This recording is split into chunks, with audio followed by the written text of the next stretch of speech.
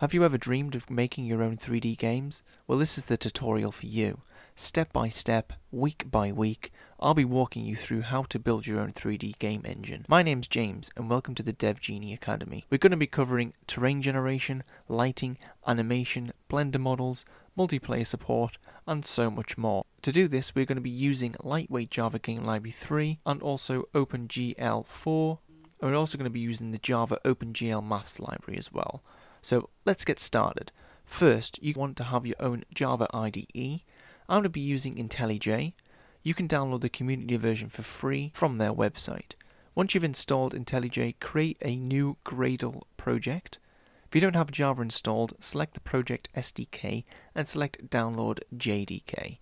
I'll be using Java version 16.0.1 because this is the latest version available to IntelliJ right now. Once you've done that, give your project a name. Mine's going to be the LWGL engine. And in this episode, we're going to be getting the environment set up. That's going to include LWJGL and OpenGL. In the description below, I've added a link to where you can get the two additions to the build.gradle file we'll need. The first is the project.exe lines. They need to be added above the group and version line and below the plugin line. Don't worry if you don't have a group line at all.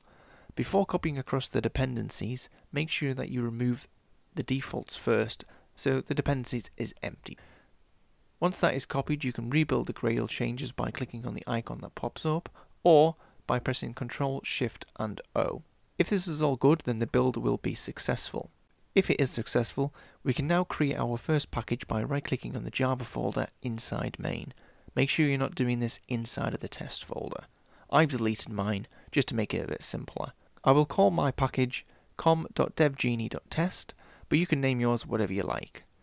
After the package is created, let's create a launch class, and inside the launch class we'll create a test entry point method, which is just public static void main with the arguments of a string array. Inside of this method we can test that everything is working as intended. We can do this by doing a system.out.println. Inside of the system.out.println, enter version.getVersion, but make sure when we're importing version that you are importing the LWJGL version class and not any others. You can now test this by right-clicking and selecting Run, or by clicking Ctrl, Shift and F10. Once the application is run successfully, we should get 3.2.3 build 13 printed out into the console. So that was a nice short and sweet episode here today, but next week we'll be looking at the actual window so we can actually get something rendering to the screen.